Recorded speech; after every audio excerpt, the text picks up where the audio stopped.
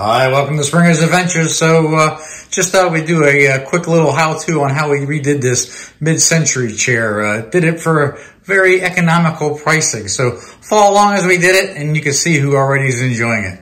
Come check it out.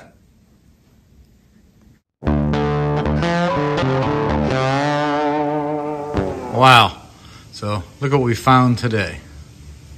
So what this appears to be is this is a piece of furniture. This chair was made by Pacific Iron out of California, designed by an artist named Dan Johnson. Did a lot of furniture. Really cool, pretty looking piece there. So we go ahead and took it all apart. It came apart in 3 pieces. So we commenced to sand everything down. Took the armrest off, sanded those down as well. But sanded everything down and then went ahead and brought it outside and gave it a fresh coat of paint.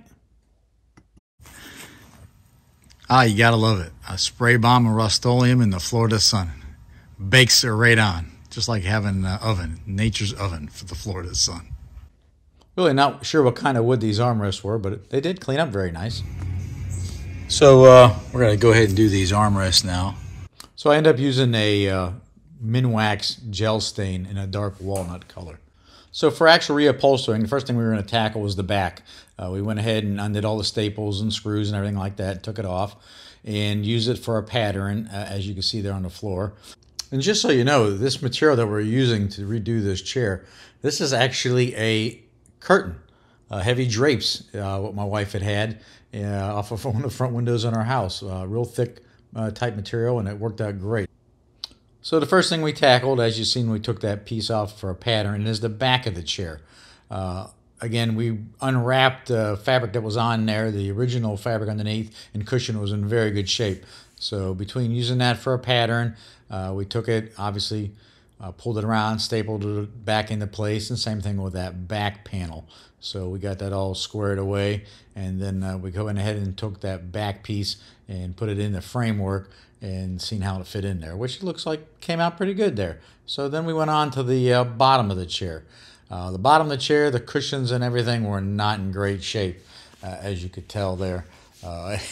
So we started, we don't know what was originally underneath there. We took webbing material and made a false bottom. Then we took foam to make the right height. I cut it with an electric saw there. There's the original pattern we used. We laid it out on that drapery. We did wrap the foam there with a batting type material, and then commenced to take it and pull it around and staple it back down like you see there. And there again, came out pretty good, and got the bottom back in a chair and started bolting it all together, and bammo! I mean, it was fairly easy. I mean, not too terribly hard, and a little snug pull in here and there, but those drapes worked as a really great thing to reupholster that chair at a great bargain, and something I think anybody could do. So as you see, we're going to go now and check out how the finished product looks. So just one last little show here, show you how that looks in our room. And as you can see, our little furry buddy Hippie's already claimed it to be his own. So I think it fits in there real nice with some of our other mid-century furniture in this one particular room. So as always, thanks so much for watching. Don't forget to subscribe. Hey, give me a thumbs up. And if you have any comments or questions on it, by all means, give me a holler. And thanks so much again for watching. Have a very Merry Christmas. And who knows, we may just see you out on the road. See ya.